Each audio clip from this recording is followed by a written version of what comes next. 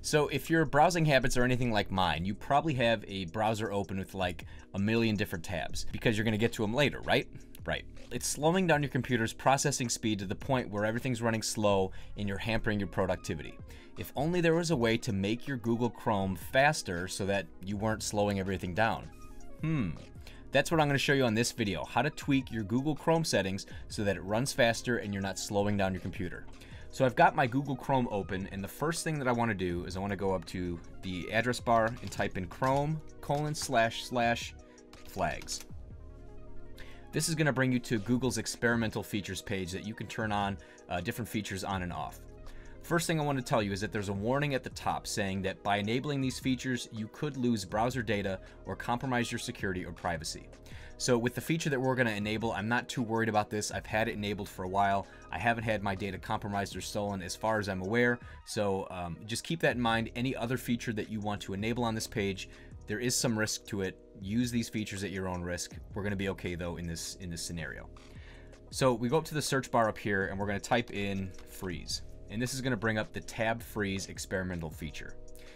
By default, this is set to a default setting and it tells Google to turn this feature on and off whenever it wants to.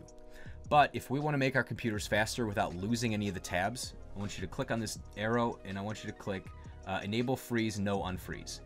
There are other options. You could make sure that this is enabled and this just basically keeps the feature on. Every 5 minutes, the browser is going to look at the pages, see what you haven't had in focus for a while. If you haven't had a page in focus for a while, it's going to stop refreshing the data on that page. If you want to enable the freeze, but unfreeze it every 15 minutes for about 10 seconds to refresh the data, you can choose that option too. But in this case, I'm going to choose enable freeze, no unfreeze. There's going to be a button that shows up in the bottom right-hand corner that says Relaunch.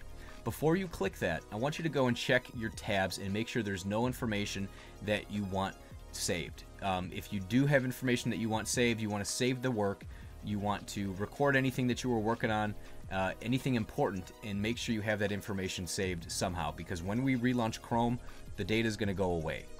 So we're going to click this relaunch button. Google Chrome is going to go away.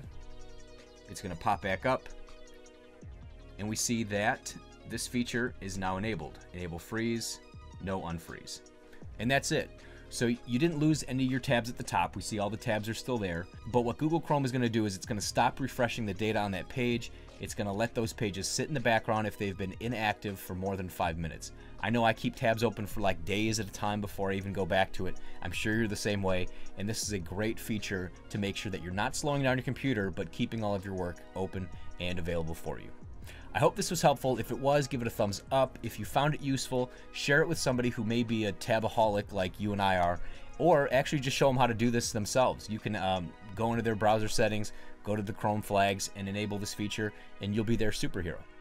Thanks again for watching this video. My name is Steve, and I will see you